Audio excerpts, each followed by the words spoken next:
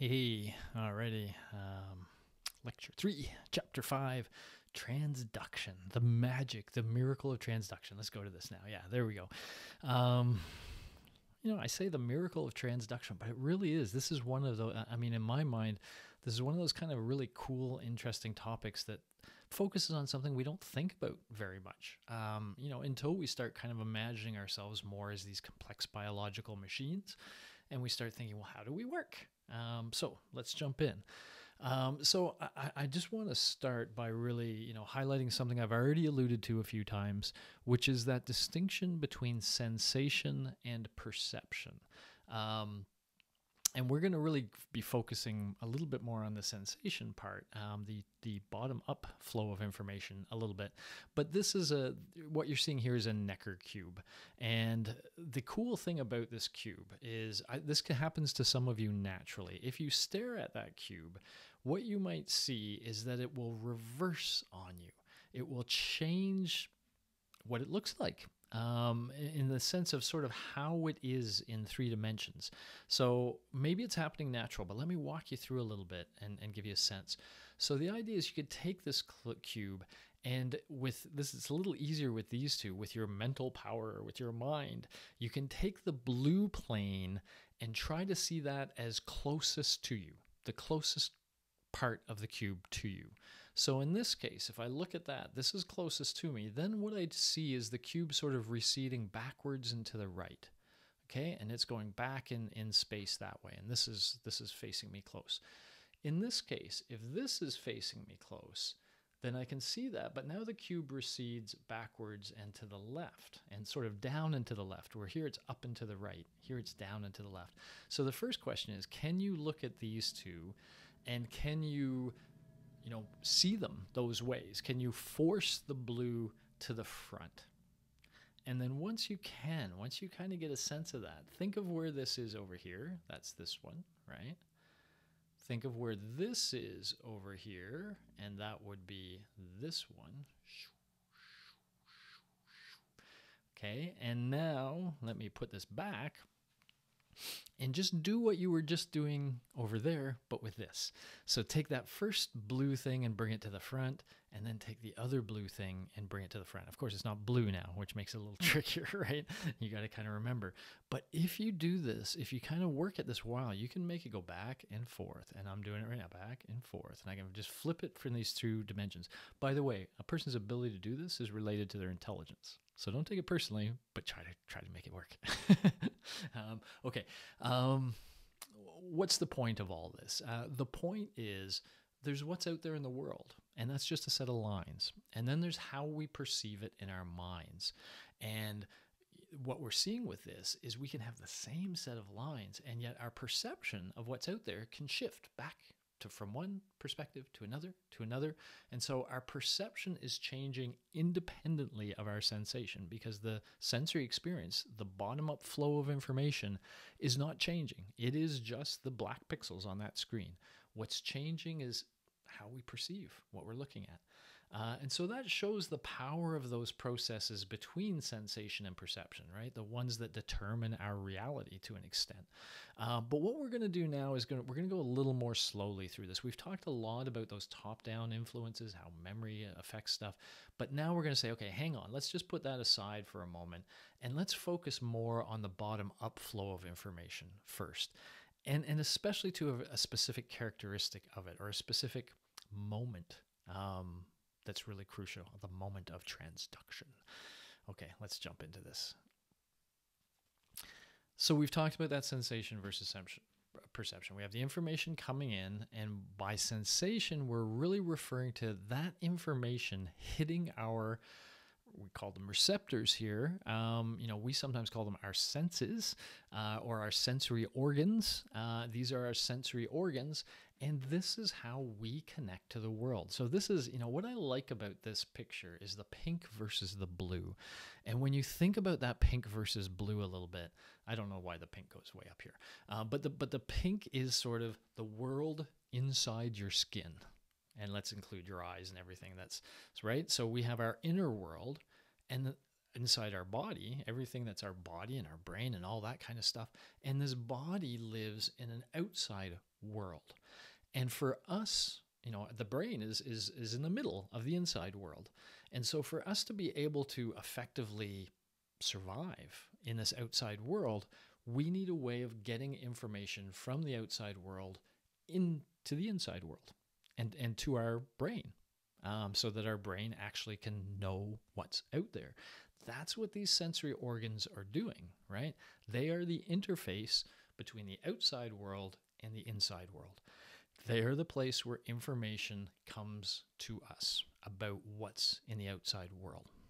And so when we talk about that raw, information impinging on our sensory organs and that initial processing of it, we're calling that sensation, sensing the world. So that distinction between sensing the world, but then, down the road, perceiving, recognizing what's out there, all that goes involved in the recognition of objects and all those things we've talked a little bit about already. But we really want to focus now on this. There's the energy out in that world. And and it impinges on our senses. How does it get from outside to inside? That is what we're going to call transduction.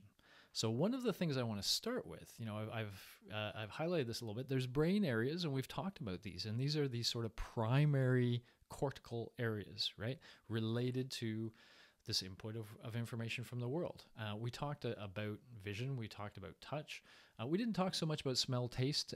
We did a hearing. We said hearing is on the inside, so you don't see much of the primary cortex. That's why there's just a hint of blue, but there's more. It's just on the inside of that lip. And the textbook talked a little bit about taste and smell.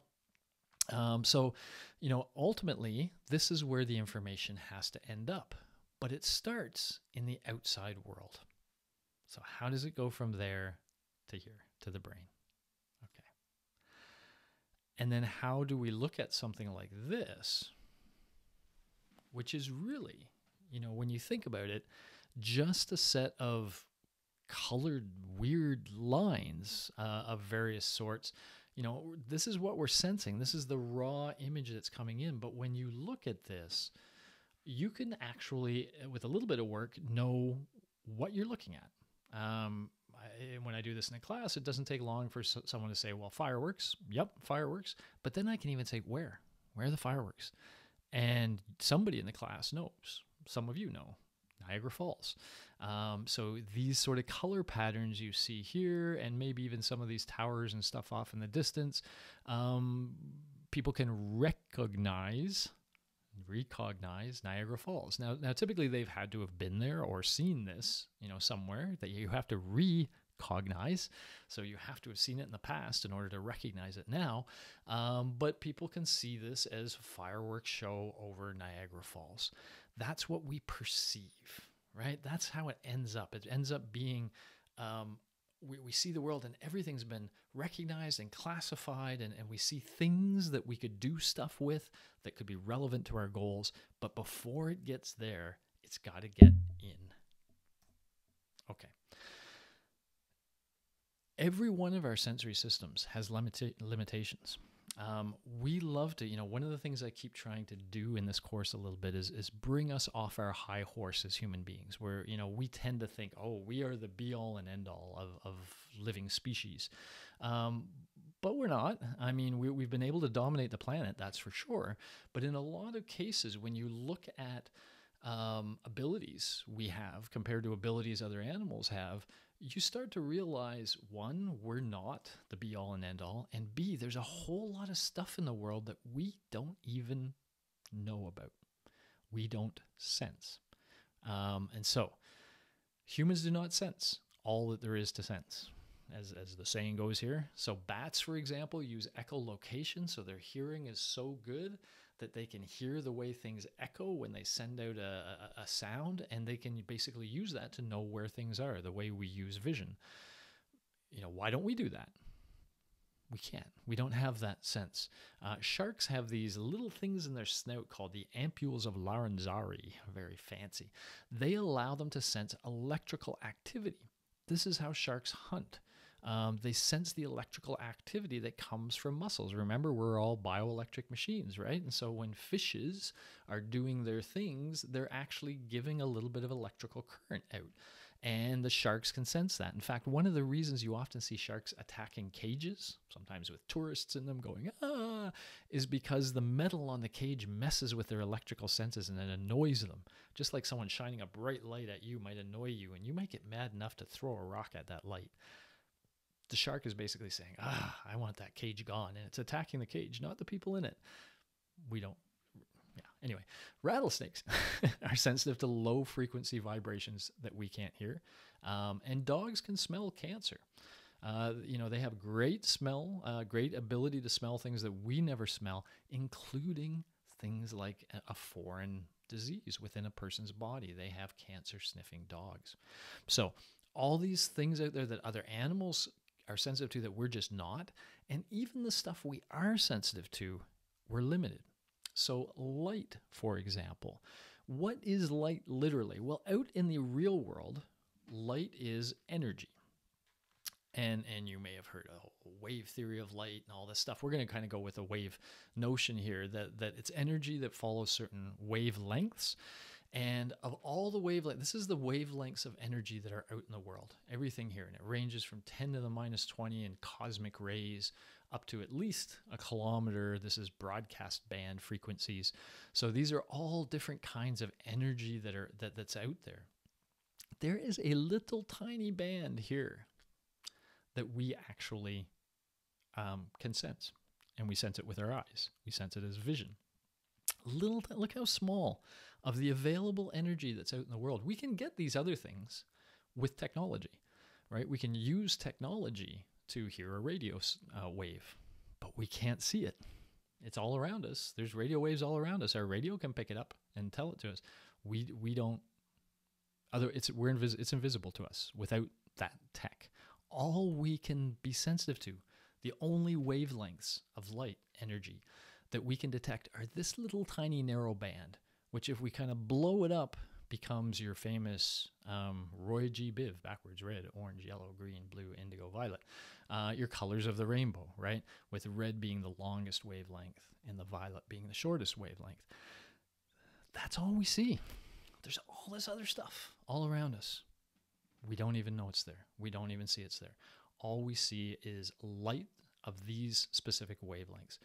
We can get to something like infrared, right? Infrared goggles. What do infrared goggles do?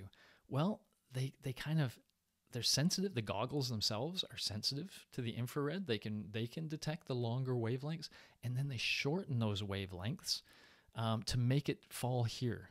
And so when people put on the goggles now, they can see infrared information coming through as red. The goggles have brought that information into our sensory range, and they allow us to see that. Night vision goggles would be an example of that. But we need the technology because we can't do it without the technology. Okay, so that's the first thing to realize. There's all sorts of information in the world. We are, first of all, restricted by the senses we have, and then even those senses are only sensitive to a certain amount of the energy that's available. The thing we know as the real world is just one little part of what's really out there. How's that for your mind-messing kind of factoid of the day? Okay, so when we talk about transduction and how that energy gets into our bodies, we have to talk about the eye here, because it's the eye that's going to bring light in. I now realize I have a 3:30 meeting, so I am going to pause the lecture right now and come back to this in a bit. I have to.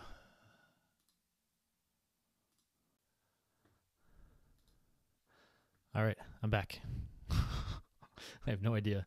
My hair is probably crazy because I was outside in a meeting. Anyway, here I am back again. Yeah, where were we? Oh yeah, transduction. The cool thing of transduction. Okay, so we're talking about that, the cool process by which information goes from the outside world to the inside world. And of course, let's start by talking vision. Your textbook, by the way, will talk about this process for a number of different senses. I'm really going to focus on vision because, first of all, that's our main sense. That's the one we rely on the most. And once we tell the story for vision, The story remains the same for the other senses. It's just the details of the story that change. And so I'll leave you to learn all those detailed differences. But let's focus on vision. And so obviously the sensory device we use for vision is our eyeball. I sometimes have some fun when I do this in a normal class. It's harder to do here. But one of the things we start with is just to go through the eye very, very quickly. I think you know all this already, but just to make sure you remember it when we talk about some of this stuff. So first of all, when we look at the eye, we can talk about the iris. That's the colored part of the eye. That is essentially a muscle. Excuse me. It's a muscle that controls the size of the pupil, and the pupil is the black spot. So the pupil is where the light energy goes from the outside world into the eye. Okay, which is not transduction yet, but it did get into the eyeball, and it does that through the pupil. And so what the iris does is control how wide that pupil is, how much light gets in. You notice I talk about lights out here. You know, what I like to do in my class here, and I always make a bit of a joke about it, I turn out all the lights, and I ask the students to stare deeply in the eyes of the person beside them, which is always a little weird, but literally to watch their pupil. And so I talk for a little while, and while I'm talking, when it's dark, the pupils open up. They get really big because there's not a lot of light around, so they want to let the light in so they can see better. But then I suddenly flip the bright lights on. And when I flip the bright lights on, you know, you've all had that experience where it's like, oh, what is that experience? First of all, that's too much light getting into your eye. Your pupil is too wide open. And when it suddenly gets bright, all that bright light comes in. Now, your eye responds quickly. Your iris responds quickly by shrinking that pupil. And that allows us to adjust so that we don't have so much light coming in. And you can actually watch somebody's eye and watch that process happen. And so that's kind of fun. You learn about those two parts of the eye. You know, forget it. The sclera is the white part of the eye here. It's a little harder, so it's a tough membrane, and it serves protection, and of course it keeps the inside of the eye inside the eye, and the outside, so to speak. So it gives us a little bit of protection. Our eye is filled with a number of different fluids, so some of them are in what we call the cornea, and you can see this here now, where we have a fluid-filled outer coating of the eye, and that's mostly to give moisture and nutrients to the eye. Often the liquids in our bodies are doing that. They're delivering moisture, yes, and nutrients. The lens, now this is an important one. So the lens is here. So it's right behind the pupil, right? If light comes in from the pupil, it goes through the lens. And the lens is used to focus that light onto the retina. Think of it like a projection that's coming in, and it projects on a screen, right? Except the screen is the retina, and we're going to talk about the retina, the very back coating of the eye. And what this allows the eye to do is focus by squinting. You know, when people squint and do whatever, by doing these little muscle movements, we can bend that lens, and we can bend it in such a way to create things in focus. So that's why you see people who have trouble seeing in distance, if they don't have their glasses on, they will squint, right? And what they're squinting is bending that lens. And when you bend it enough, that blurry distance becomes a little more clear. Not very comfortable, can give you headaches if you're squinting all the time, etc. So much easier to put a pair of glasses in front of all of this that does that work for you. But again, this is how the eye does it. And that process is called accommodation, the process of bending that lens to try to focus the eye. And so we can accommodate our eyes so that we can try to see things clearly as we look at them. And something close versus something far away, we bend that lens a little different to keep it in focus. Okay. Aqueous humor is the notion, so it's not actually labeled here, I see, but this is the liquid that's sort of in front of the eye, so it's nourishing the front of the eye here, and then vitreous humor is inside the eye.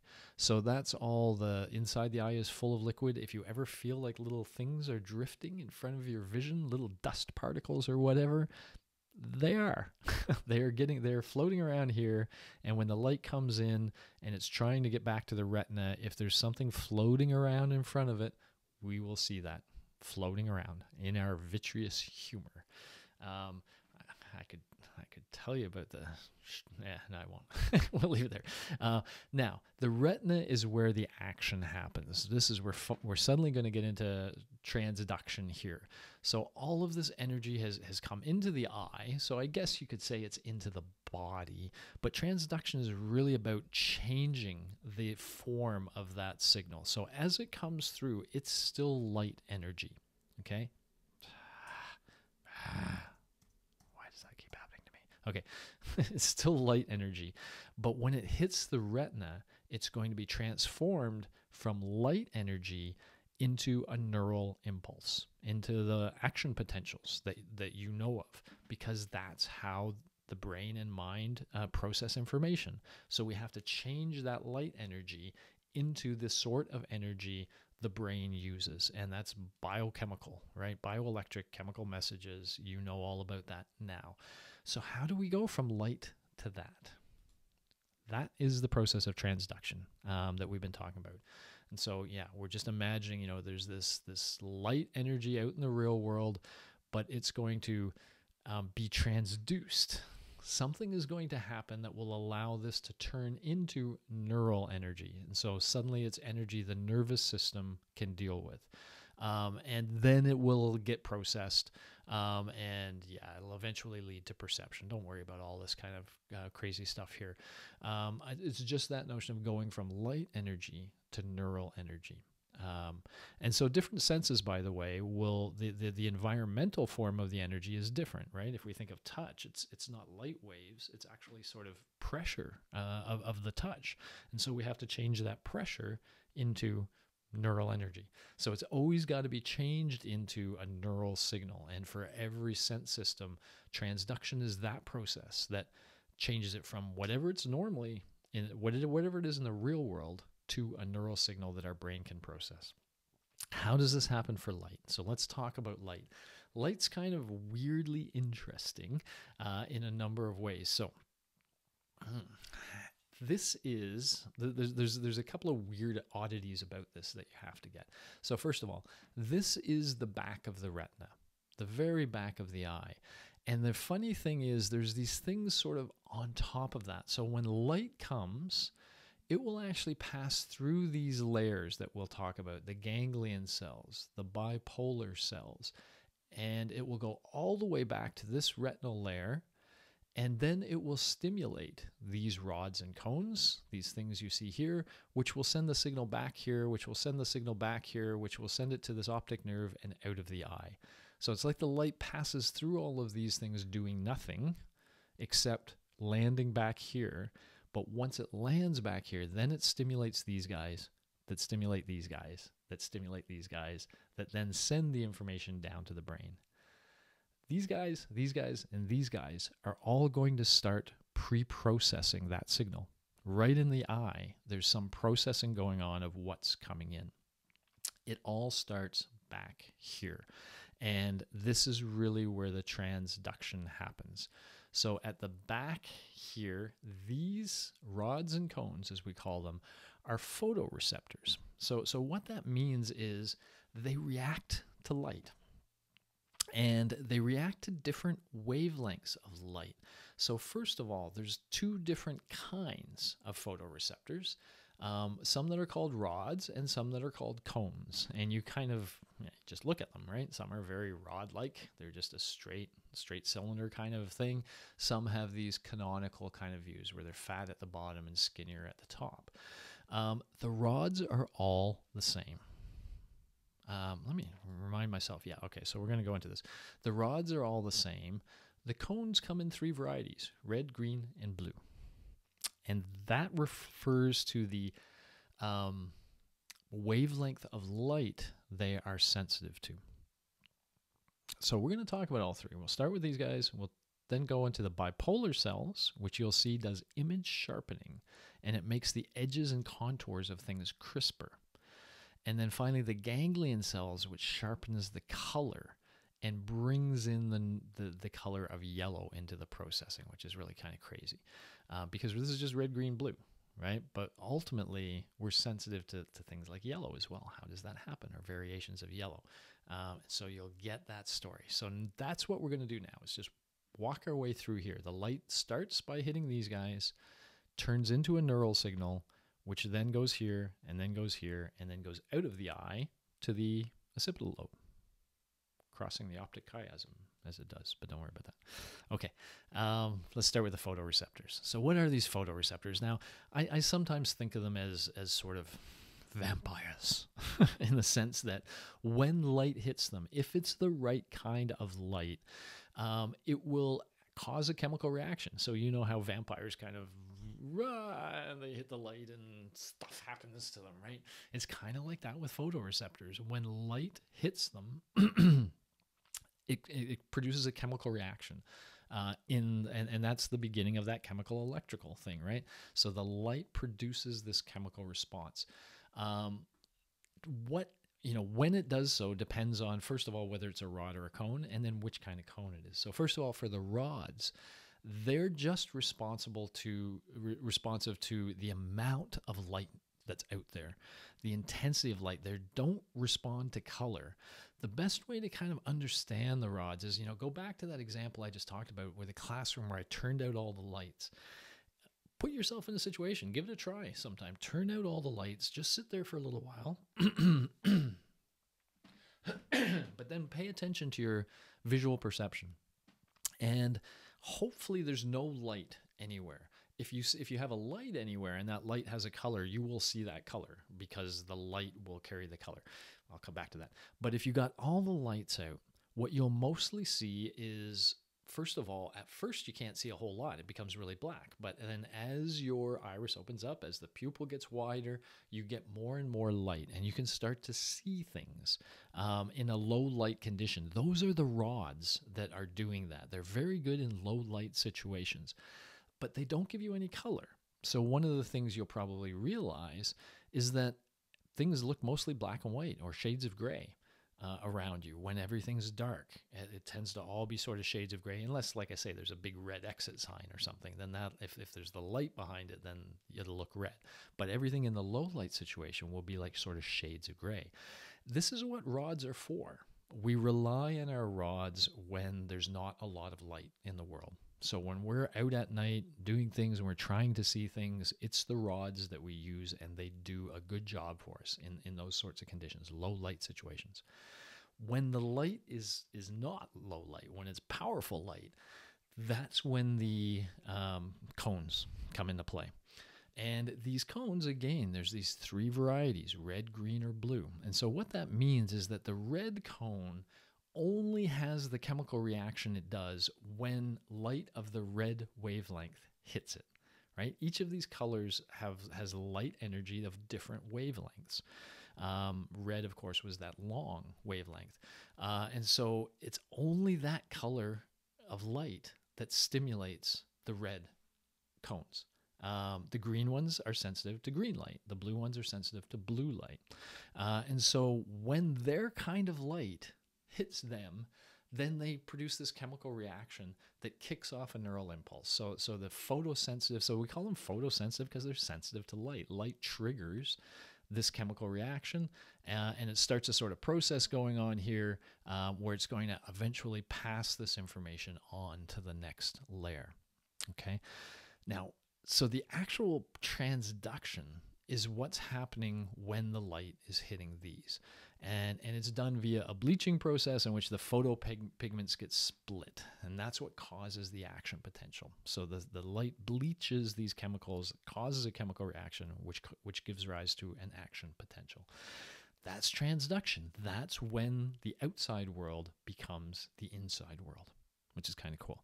Let's follow the story from here. So right now what we have is, we now have input from the rods, just sort of telling us how much light is out there and where there's more or less.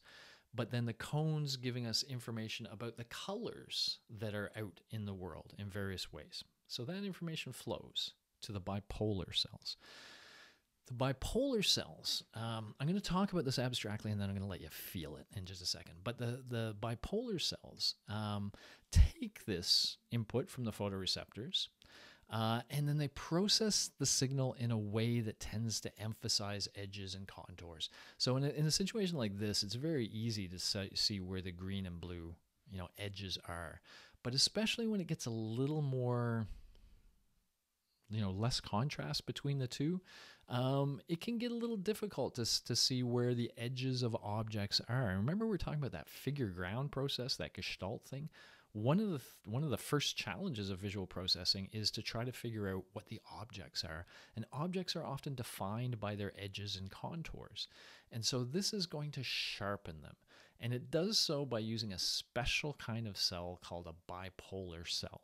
You're going to be able to read a little bit about it in the textbook. Maybe you want to do some Googling to get a sense of it. They're kind of cool. I'm not going to go into detail other than to say that when photoreceptors associated with spatially close parts of the retina are sending very different signals, then the bipolar cells accentuate these spots, aiding in our ability to perceive the edges.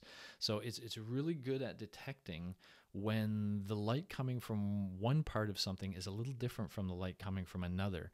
And in situations where that's true, it actually exaggerates that difference and it sharpens those edges for us. You're going to feel it in a second and you'll get a sense of it.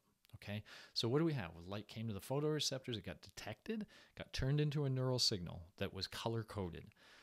Then it got passed to the bipolar cells, which looked for differences in the color, close places that have slight differences in color, and it accentuated those differences to make the edges and contours sharper.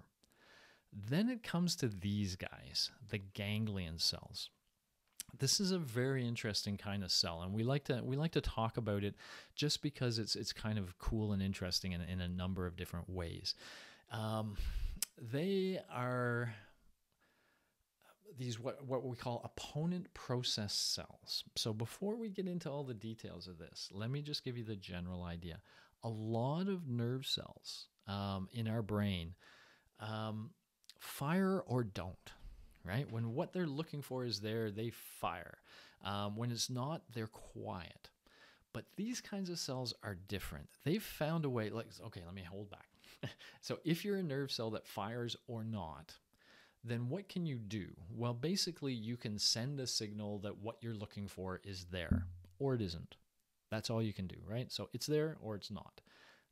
These guys are going to use a different approach that's going to allow them to say whether red is there or if green is there. They're going to be able to signal a more complex signal. How do they do that?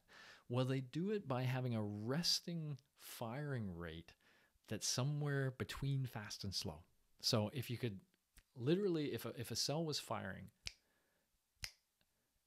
and when no color is present, we're going to start with this ganglion cell over here. I'll talk about that. When no color is present, no red, no green, it kind of fires at this rate. Now, if red hits one of these things, it speeds up. And if red disappears, it'll go back. You're going to see it'll overshoot, which is kind of cool, but it'll go back. We'll come back to the overshoot. When green is present, it slows.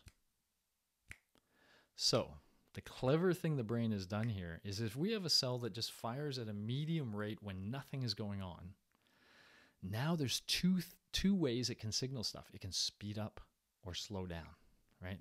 Those other cells start at 0, so you can't slow down from 0. But if you start at a medium rate, you can speed up or slow down. That's what these things do. Now, there's a problem with that.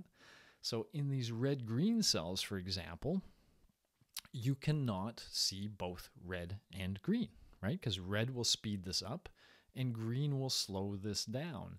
This is why people have trouble sometimes with color blindness of red-green or blue-yellow. It's because of problems with these cells that are, in a sense, discriminating for most of us. Is it red or is it green? I can't do both. I can do one or the other. Is it more red or more green? And so we see things that are just a little red as more red and things that are a little green as more green. But somebody who's colorblind finds those two colors kind of blend in. Okay, so that's just a problem that can happen here. But here's the really weird thing too. Okay, so the red-green is easy enough. If red hits, this speeds up. If green hits, it slows down. What about over here? Well, if blue is present, it slows down, just like it did over here for green. That part's easy. But what about yellow? Here's the weird thing that happens. If yellow is out in the world and it strikes the retina, there is no yellow photoreceptor. But the red and the green are also both sensitive to yellow. So they respond to red or green, but they also both respond to yellow. So that means when yellow is present, it sends both a red and a green signal on through the eye.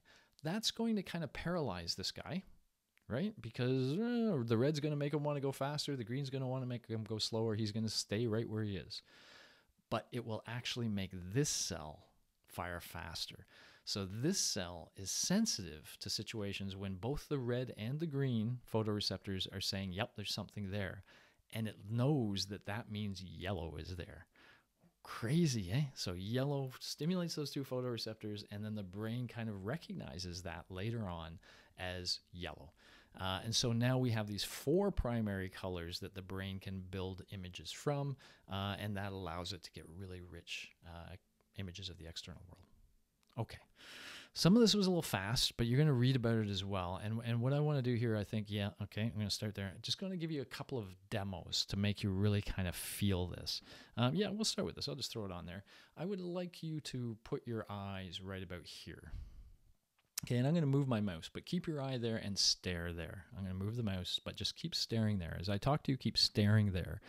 Now, what do you see? You see a blue word stop against a green background. What I'm going to do in a second is press the mouse, and this image is going to disappear. But you will still see an image in your mind. Let you experience it first, and then let me tell you what you're No, I'm not. I want you to look for a couple things. So first of all, I want you to notice that you will have an after image. An after image will stay for a while, but that after image will have a couple of interesting aspects. First of all, the colors will change. The stuff that we're currently seeing as blue will be more like yellow, and the stuff that we're currently seeing as green will be more like red. So we will see an after image with sort of a yellow word stop on a red background. But I also want you to pay attention. Look right now at how crisp the letters in the word stop are. Keep your focus, if you can, right in the middle, but just kind of look with your periphery. That you can see the letters STOP are pretty crisp. That is your bipolar cells, sharpening the edges. The after image will come from your ganglion cells, the ones we were just talking about.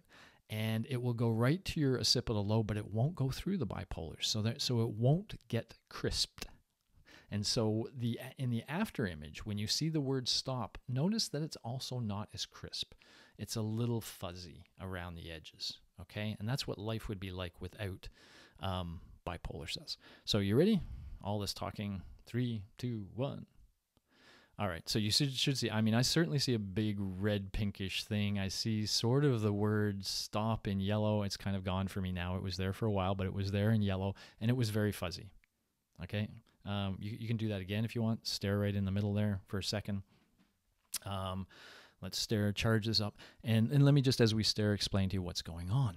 Those ganglion cells, those opponent process ones, you know, I said like right now, there's a bunch of blue being stimulated. And so we have a bunch of blue things firing away. When I remove this, the blue is gone. And so these ganglion cells try to go back to the resting potential, and the green that's there will also be gone. They try to go back to that middle part, but they overshoot. So remember, one was green-red. When we have green, it's firing like heck. When the green is there, we remove the green, and it tries to go to that middle rate, but it actually slows down too much, and it brings us to the red territory. That's why the green becomes red. And in the same way, the blue, which is firing now slow on that one, when the blue disappears, it tries to go up to the middle spot, but it will overshoot and go up into the yellow. And so we'll suddenly be seeing yellow. You know, neither the red nor the yellow are ever in the real world. It's just our ganglion cells overshooting when they try to get back to that middle position. You ready to see it again? Here we go. Okay, red. And hopefully you can see that little yellow. It sometimes seems to move on me a little bit too. I have to sort of follow it around, but yeah. Okay. You got the sense there. So that, what that demonstration shows is what these things are doing. Again, why is the yellow stop fuzzy? Because it's coming right from the ganglion cells.